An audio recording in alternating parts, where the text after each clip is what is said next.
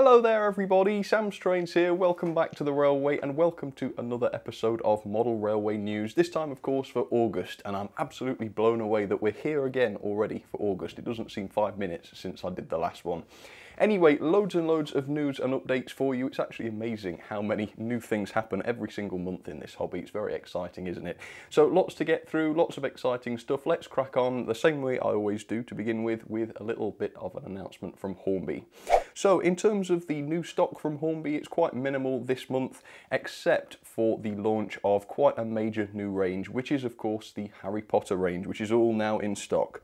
Now it includes quite a lot of different products. The Hogwarts Castle locomotive is probably the most interesting. It includes the coaches, which you can buy individually, Hogsmeade station buildings, platform 9 3/4, and of course the train sets. I think that's the sort of crowning glory of the whole range. So the train set is interesting for two reasons really. First of all, it includes a re-railer, and that is not something that I've ever seen in a Hornby train set before. Either I'm just out of the loop or that's the first time they've done it. But yes, it's a tool that allows you to put coaches and rolling stock and also the engine, I suppose, onto the track without faff, which I know is something that beginners do struggle with, so that's really, really cool. The second reason the set is interesting though is due to the price. The price is quite hefty on this, £199.99. So basically £200 for the train set, which to me sounds like an incredible amount of money to spend on a train set. So I thought in order to try and explain this a bit more, we'd take a look at the train set and see what you actually get inside, which might justify that massive price. So looking at the contents then, the first thing that came to my attention was the coaches. As you can see in the Hornby train set, there are just 2 coaches, whereas in the movies there was very definitely 4. So call me Mr. Pedantic if you will, but if you're going to be spending £200 on a novelty train set from a movie, surely you want the complete train set. £200 seems an awful lot to spend on just half a train, so either way I guess it's not the coaches that are dragging the price up on that. No, of course it is the loco that is dragging up the price. As you can see here, it is available on its own for £109.99. Now, for those of you who don't know much about this loco, it's actually a model that's been available from Hornby for quite a long while in a few different guises. In fact, I've got one here. It is a railroad model, which means it's in the sort of cheap Hornby range, if you like, designed for beginners or whatnot. Here's one here. This one's Adderley Hall in actually quite a more complex livery than the Hogwarts Castle was. Except I bought this brand new from one of the retailers for £49, so we're talking less than half the price there. And then I have this one, which is in, I think, very much the same livery as the Hogwarts Castle engine. This one's Alton Hall, which I once again bought brand new for £50.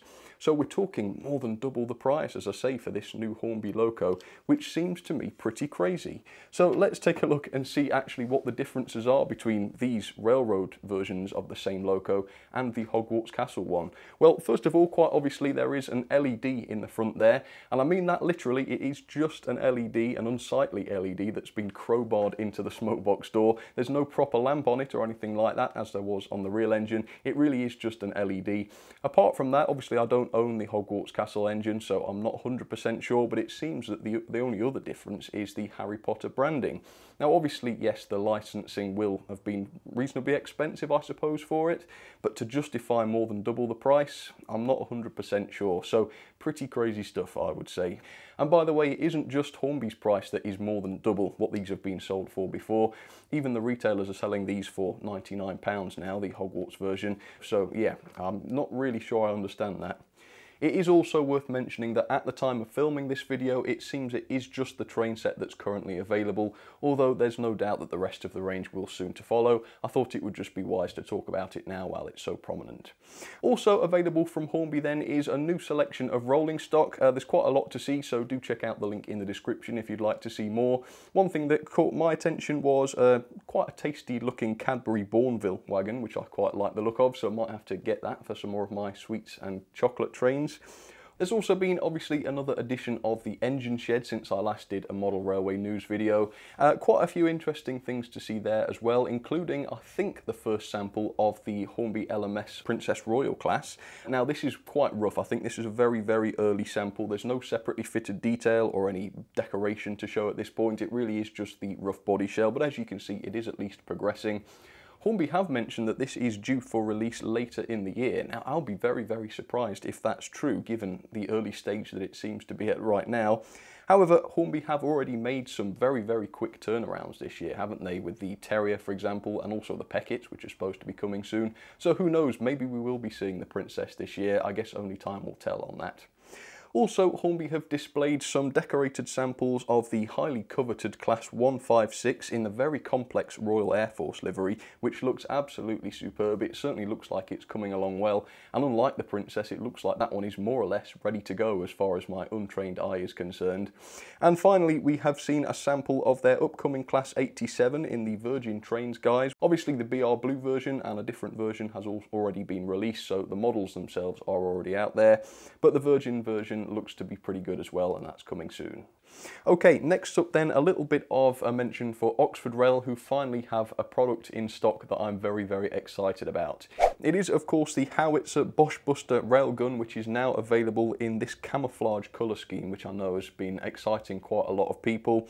And also, to go alongside that, they have bundled with it the khaki Dean Goods in a train pack, which is now available, and I'm excited about this. I don't know if you can tell, but here we go. I've got it here, so I'm going to be reviewing this very soon.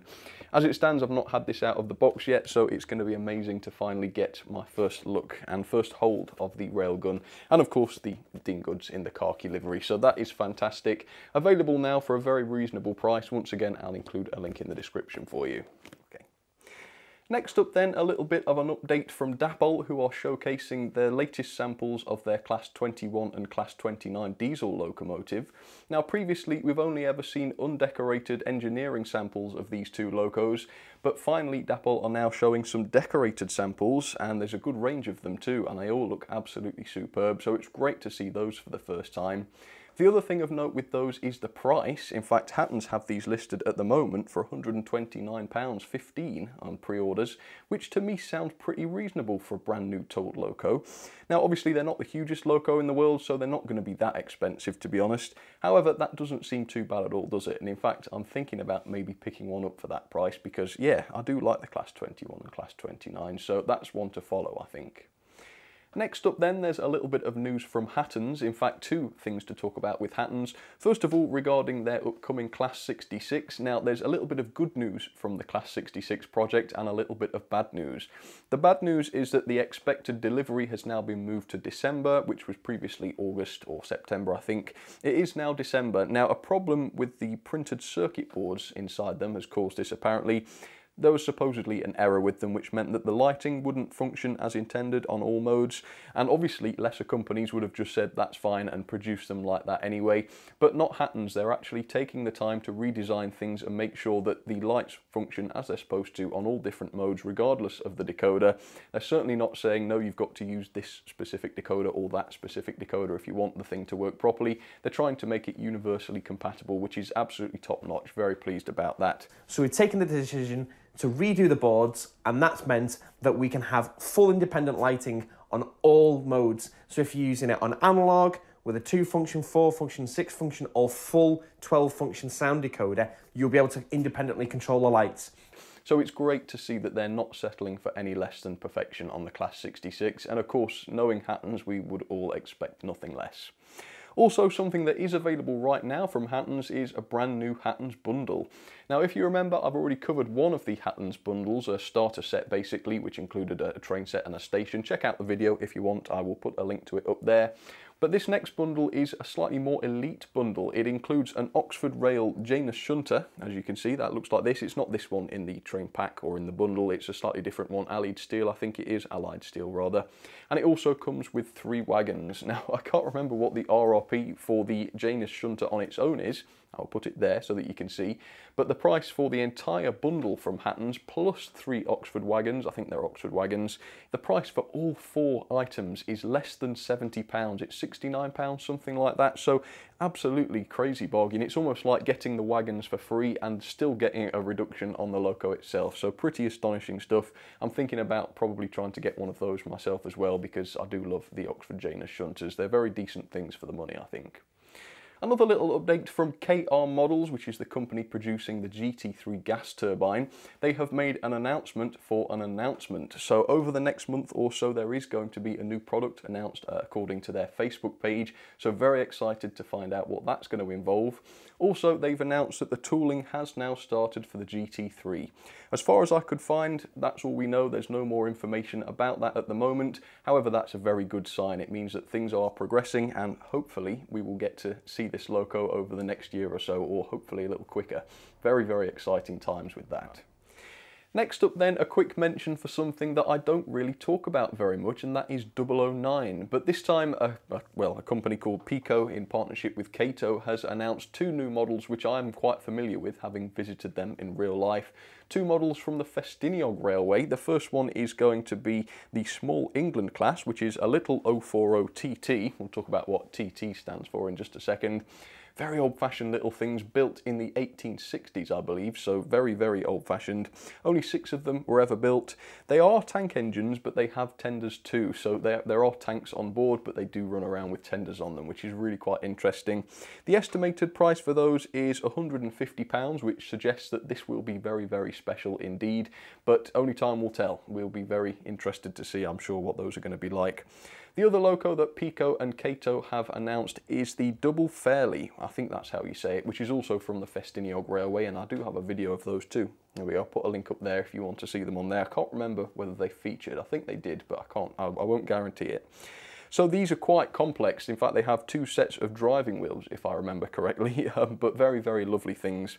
They haven't dared even estimate a price for that at the moment. I'm sure it's going to be very expensive, but of course it is a little bit of something special, that. So yes, worth a mention. I don't talk about 009 very often, but I thought that was at least worth talking about because they do look like they're going to be very impressive models. Finally then, just a quick heads up for some of the larger train fairs and exhibitions which are going to be happening over the next month. Now there are quite a lot as always, so if you want to find specific train fairs and events that are going on around exactly where you are, you're best to look it up for yourself just so you don't miss anything. But here are a few of the more key ones, a few of the larger ones. So on Saturday the 7th of August we have the Rayherd Model Railways Exeter Toy and Train Fair, which is at the Maxford Centre in Exeter, which is going to be quite a big one as far as I could tell. Also on Sunday the 18th, so that's the following day, we have the Chris Dyer Fair's Mega Cornwall Toy and Train Fair at the Bodmin Leisure Centre, which again looks as though it was going to be quite a large one. On Monday the 26th of August there is the Bridgnorth Toy and Model Collectors Fair at the Bridgnorth Leisure Centre. They're all at leisure centres it seems, which was the biggest yet. I think there's 75 traders I think due to be arriving there, so that's a very, very large one. And then finally on the 8th of September there's going to be a big swap meet at the GCR, the Great Central Railway, at the Cornham Woodhouse Station. Again, quite a few traders due to be appearing there, so that should be quite the event as well. For the time being though, that is basically all of the news I've got to share with you. Quite a lot to talk about this time. In fact, I couldn't fit everything I wanted to talk about in. However, if there's something I've missed that you think is worth a mention, do let me know down in the comments and I will cover that next time if you like. For now though, thank you for watching, thank you for your time, hope you enjoyed that as always, and I will see you soon for some more videos. Alright, cheers folks, take care of yourselves.